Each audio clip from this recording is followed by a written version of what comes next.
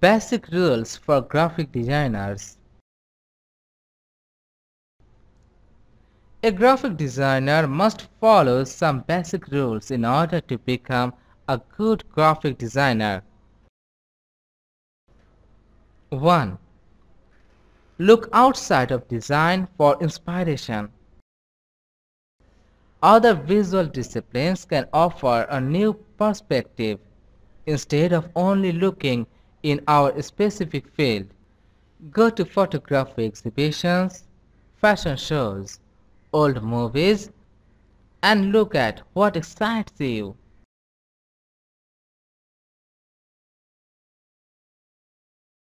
This will help you to avoid simply copying whatever is already being done, because if you do so, whatever you make runs the risk of being old-fashioned by the time you are finished.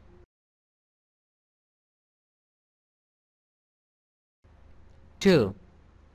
Form follows function.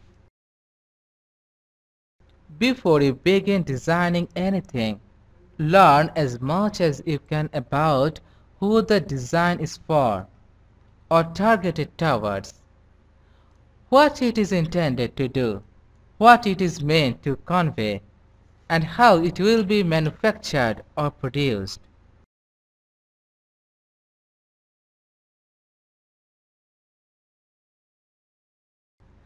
Consider treating the design like a person and ask what the person's favorite film, color, or magazine is.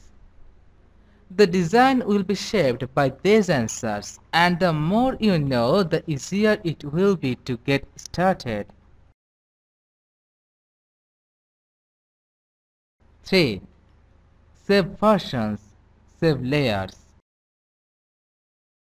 As you work and revise your designs, remember to keep the various layers and early iterations, even if you have 10 versions in one day. That way, if you make a mistake or change something drastically later, you can go back to it.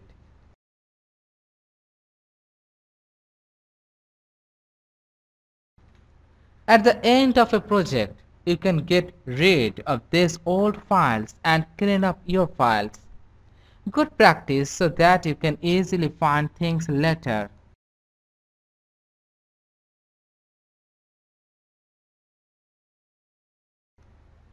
However, you might also find that one of those early versions of the design make a good basis for a different project. So, if you have the memory, stash those early files for a little while.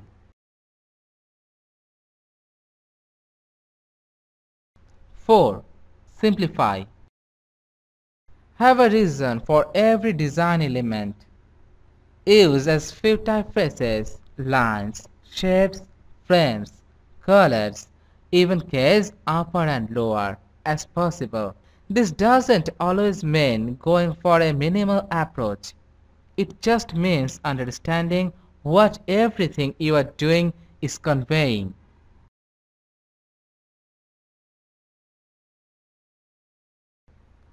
In a ridiculous number of projects, 3 colors are all you will ever need, and 2 of them are already chosen, black and white. So you usually only need to find one color. In business, that color is usually blue or red.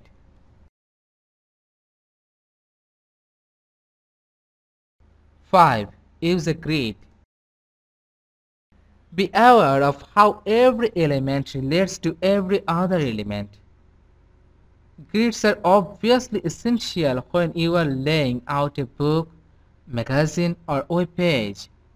But there is also an invisible grid of alignment linking every visual element around us.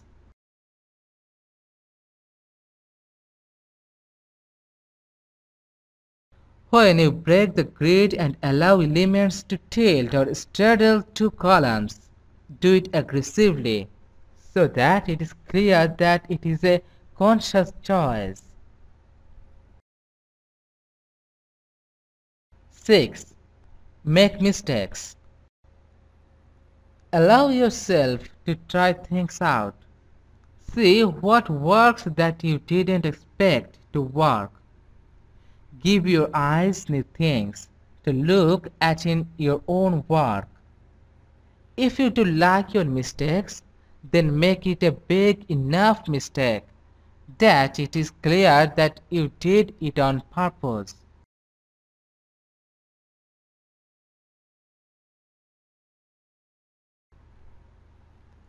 If you use a broken line, break it repeatedly. If you angle an image, make it more than 5 degrees. If your colors clash, make them clash a lot, etc. 7. Brainstorm. Discuss and share your initial designs. Even if you don't use any of their input, simply talking about the options and explaining your work will spark new directions for you.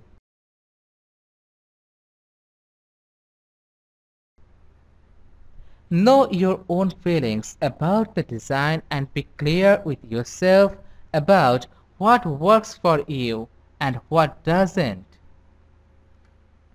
You don't need to argue about the work. You can just take on their input and use what is helpful to you.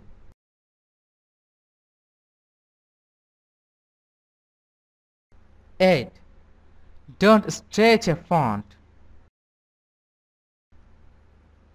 Typeface design is a very skilled, time-consuming job, so you don't want to break them. If you want a headline to be taller and thinner, look for the condensed version of a font, or conversely, the expanded version for wider looks.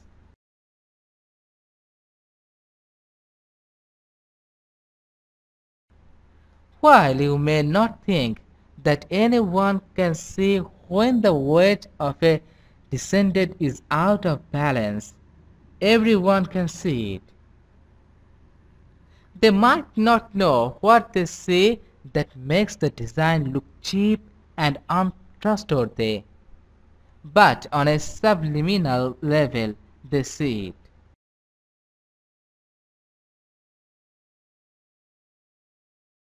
9. Track your time. Simply write down how much time you spend on each project each day. Be aware of how long it takes you to design something, even if you are not charging anyone by the hour.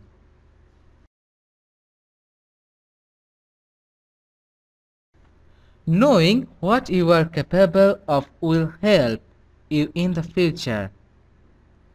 When you are choosing what kind of project to focus on, what kind of work to look for, how to get the most out of your skill set, and where you need to strengthen your focus.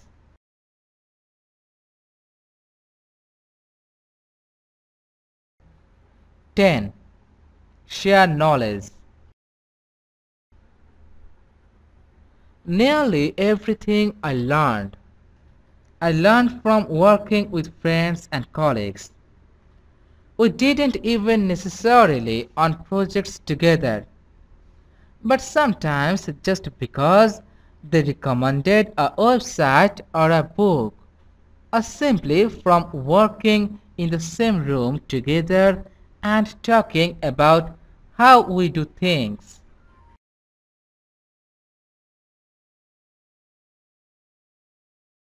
It could be as basic as learning a keyboard shortcut to do something, which incidentally you should try to learn now because it will save your wrists in the future.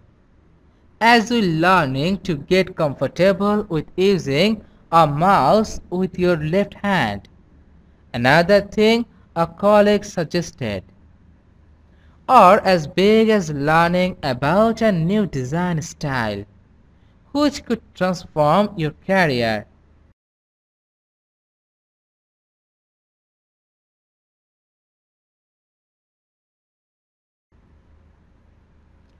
Go to free classes, talks, etc. and read about design for fun. Get books out of the library, put up posters, keep packaging, immerse yourself in designs you like and let them become part of your life.